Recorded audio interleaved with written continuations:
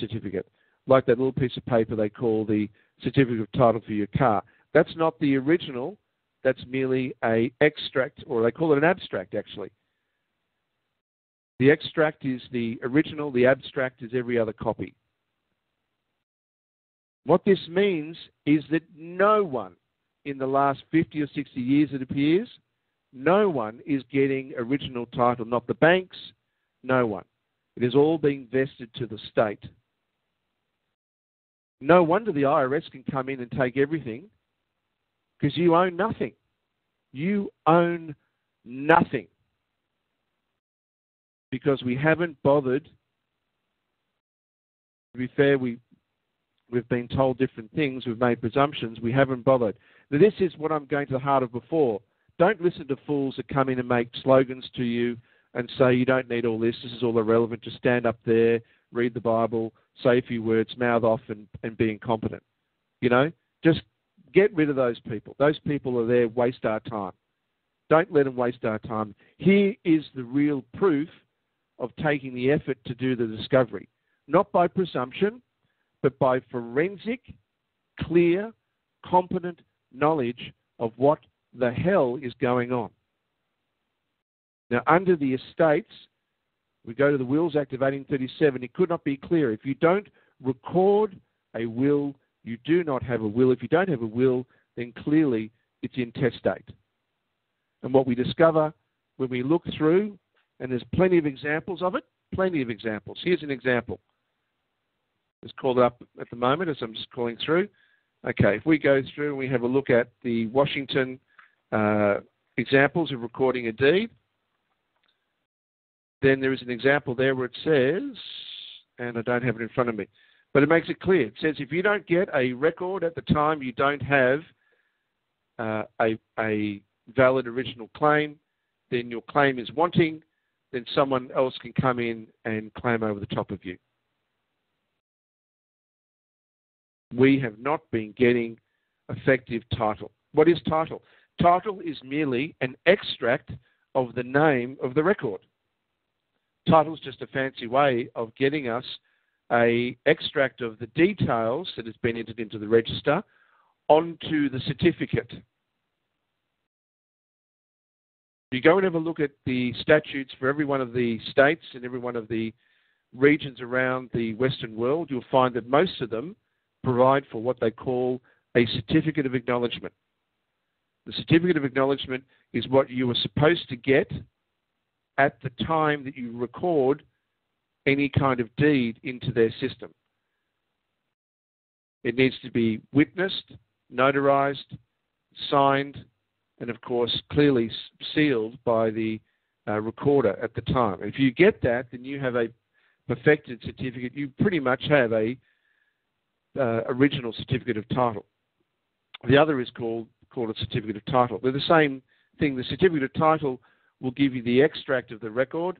Certificate of acknowledgement usually won't include the details or an actual extract of the record. It will merely state that the events took place. But it is just as strong.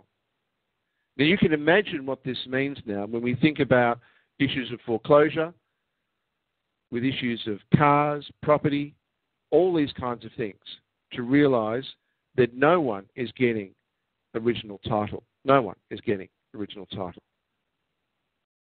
So I hope you find that useful, and we will be continuing to work with those that are doing the research and doing it at the front to find out how they are perfecting the recording of their wills and the recording of deeds and other instruments to ensure we get proper certificate. It's a certificate we need as proof of the public record. That is the key. We need all the paperwork to get there, but we need those certificates in their system. And the system has become so automated that they don't do it anymore. And in fact, most of their people have no idea what we're talking about.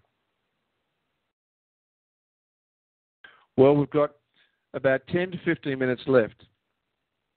I want to talk about contract quickly, and then I want to talk about banking. So be about another 15 minutes, and then we'll go for questions. I want to raise the question of contract because this, again, was uncovered by the forensic and patient work that is taking place in the completion of the canon laws and in the research into the Roman cult. And the disturbing thing of contract is that if you go and look at any of the definitions of contract, what they say is a contract is an agreement, and they go on and qualify. Well, I want to state categorically and unequivocally for the public record, a contract is not, I repeat, an agreement. And to prove this, I haven't asked anyone yet to do this, but I'm going to ask you, if you could please, to go to One Heaven, and I want you to go to, when you get to One Heaven, which is one-heaven.org, I ask you to go to positive law. And when you go to positive law, the canons of positive law, I want you to click on the article of positive law for agreement. And that article is article number 109. And I ask you please refresh the page because this has been updated. Well, when we speak of an agreement, there are a number of fundamental elements that an agreement must have. And in Canon 2147, we list them, 9 of them. Conformity in accordance with the canons, okay? There must be independent minds at work, being 2 or more parties with possessing an independent mind, each having the powers of cognition, free will, and intention. Why? If you don't have independent minds, then you can't perform the act of a meeting of minds. And consensus ad idem, which is considered one of the 2 fundamental principles of any legitimate agreement, means that there is a concurrence of wills and a meeting of minds. Well, if there's a meeting of minds, the presumption is there must be 2 minds. There must be. If you don't have 2 minds, how in the hell can you have a meeting of minds? So, independent minds. Good faith. Clear intention of all parties to act ethically. Point 3. Point 4, clean hands. Clear intention to avoid any unethical behaviour. 5, competency and authority. You've got to be authorised to do it. You've got to be competent to know what you're doing. 6, it's got to be a legitimate offer. 7, valuable consideration. 8, remedy and relief. 9, well, it says 8 there, but there'll be, end up, I have to fix this, but it'll be 9 is penalties and charges, and 10, mutual assent, which is, as we said, mutual agreement, concurrence of wills, consensus ad idem, being a meeting of the minds. That is what seals an agreement. Well, why is a contract then not an agreement? And the reason is in the definition of the word and the meaning of the word. The word contract comes from 2 Latin words, con, meaning with, and tracto, meaning to handle, deal with, manage, to conduct, or to perform. Literally, the word contract means with performance, conduct, and management. And if we look at the original meanings of the word, coming out of the late 18th century, it is a promise to perform 1 or more acts under supervision in exchange for some consideration. That is the meaning of contract. Under supervision, meaning under guardianship. A contract is not an agreement. How? Well, number 1, by its very definition, a contract is not a meeting of equals because you're admitting to being unequal. You're assuming roles, more than just simply being an offerer and an offeree, more than just being a buyer and seller. You're identifying a parent and a child. You are not equals in a contract.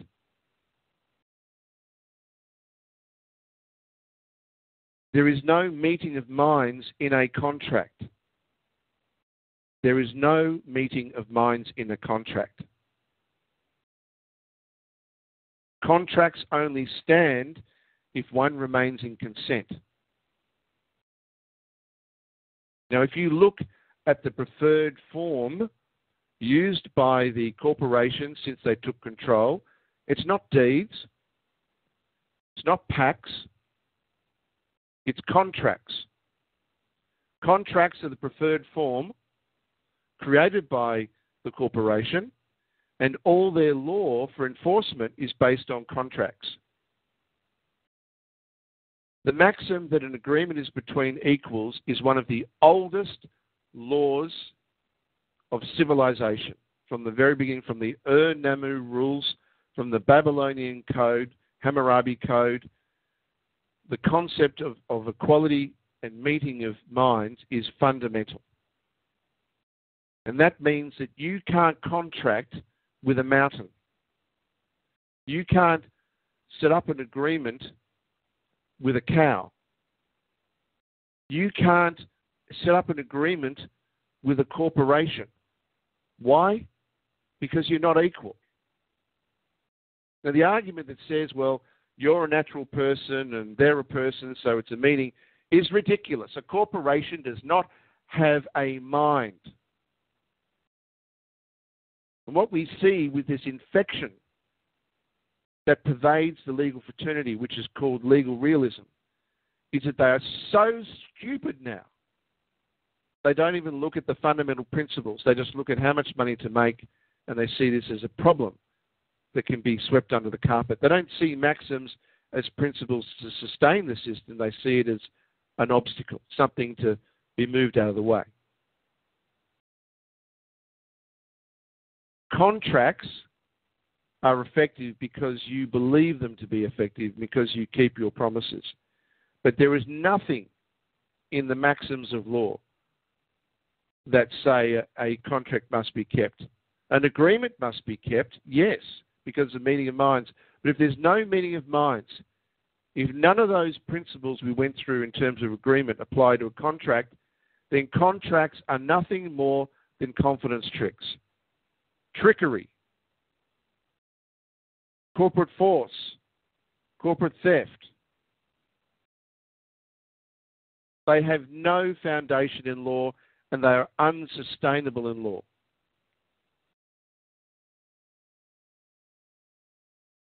It brings me to the wrap-up tonight. I'm going to talk about banking, but I want to talk again about where we're at in terms of research. This week, I was shown by one of the guys that's doing some fantastic stuff. His name is Matt, and it was a definition of private property that was posted as a theological argument for the Catholic Church, where it basically said that that private property ownership was absolutely supported. It wasn't only simply supported, but it was considered now a natural right of men and women. And then it went in to say that all the arguments of God granting dominion of the earth was all a bit of a mistake, that, yes, you know, God created property rights, but it was up for grabs, and the first in, best dressed. And when I read it, my heart sank,